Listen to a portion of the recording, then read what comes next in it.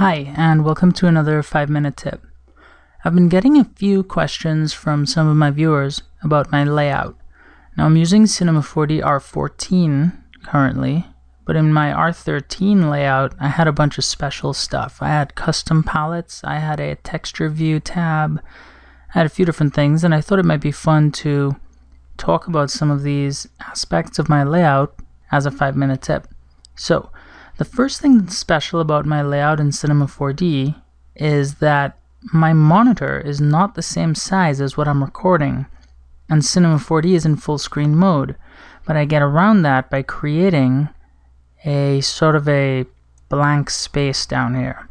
Now you can do that by I think under the customization menu you can say new group window.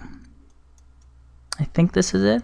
And then you can sort of hover over the knurled bit at the top, and then you can drag it anywhere you want. So if you wanted more space from the left, you can drag it to the left, and you can actually change how much space is to the left or the bottom. So that's how I managed to make my Cinema 4D interface fit in the correct amount of space for my screencasting. If you don't want it anymore, you can always right click it and say undock, and then you can close it. But in my case I'm going to need it, so I'll just put it back down at the bottom. I'll undock this one here by right clicking it, saying undock, and then closing it, and then I can just move this down. Now in order to make this easily accessible, and so I don't have to do it every time, I created a new layout. Now, Cinema 4D comes with a few different layouts. It comes with an animation layout where the timeline is dominant down here.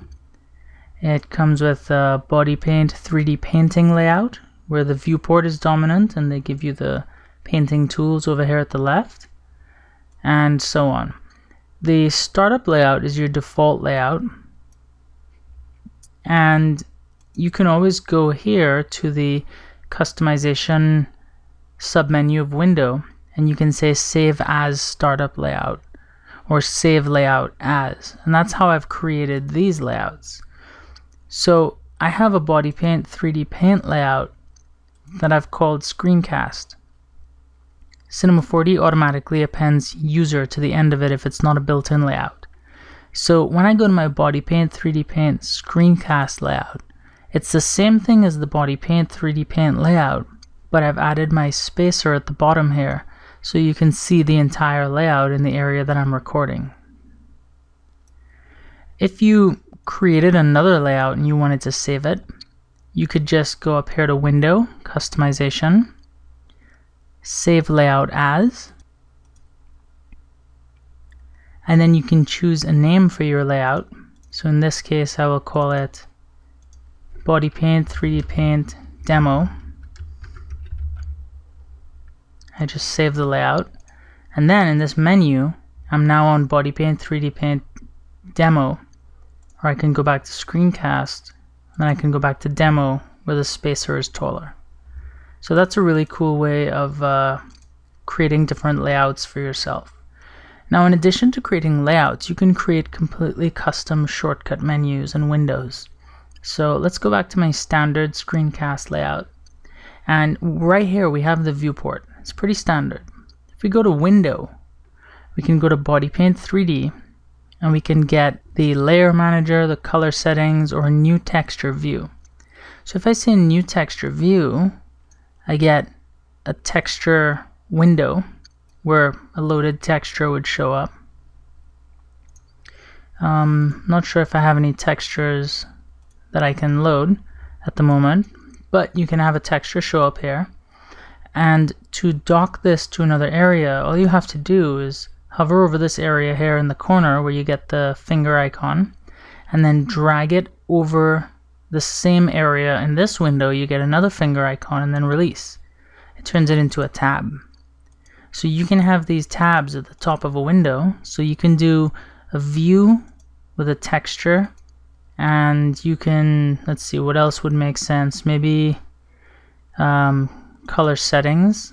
This is kind of a strange example, but you could even put that there. So you can switch between texture and colors if you wanted to.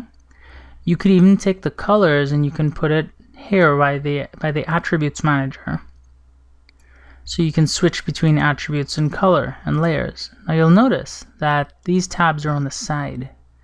If you want to change tabs from being on the top to the side, you can right-click on the tab and then go to Tabs and choose whether you want them on the top, the left, or the right.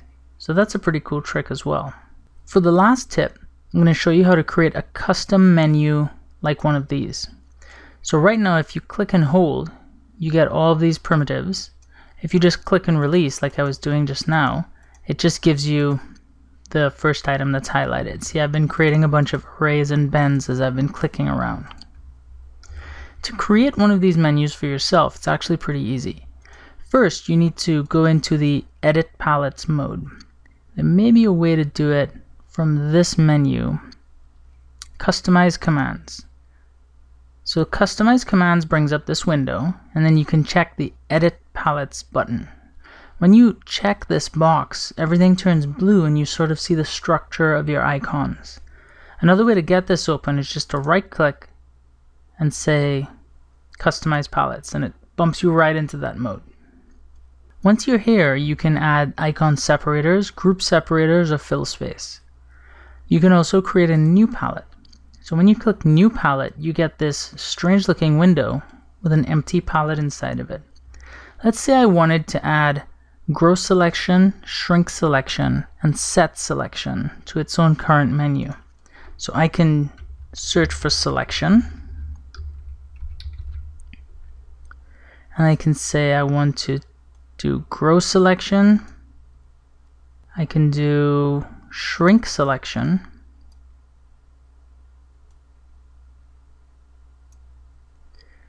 And then I can do, it looks like there's more than one tool here. I'm not sure which is which.